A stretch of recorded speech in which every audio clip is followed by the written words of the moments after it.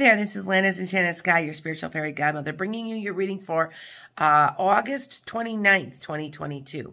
Please hit like and subscribe for a chance to win a free reading, hypnosis, whatever I do. Please also visit EnchantedSkye.com. You can book a reading there. Also, Metaphysical Meanderings is my podcast, and also astrologygumbo.com. Take a look at that. Find your natal chart.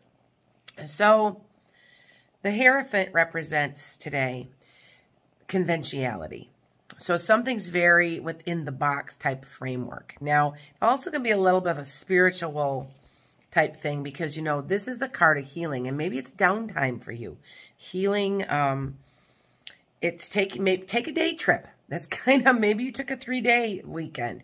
Maybe just go somewhere, do something. It's kind of representing that. Now, this can also represent for me, my horses, because this always represents horses right there. And maybe I'm going to go for a horseback ride today. Who knows? Guess we'll find out, right? Also, you are mock battles, petty annoyances, things you got to get to. You might be into a little bit of a competition.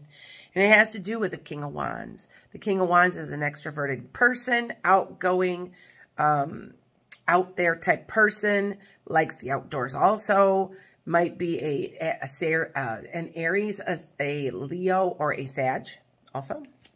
Now, you're also going to hear something about money today. There is something.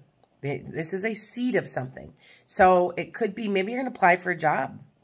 Maybe you're going to hear about something great that's going to happen because this is about work and perfecting your craft. It's also about hearing about a job. So it could be a job offer, or maybe you're hearing about maybe you're going to get a raise at work. So that's actually a pretty good sign to get. So whatever you do, make it a great day. Blessings.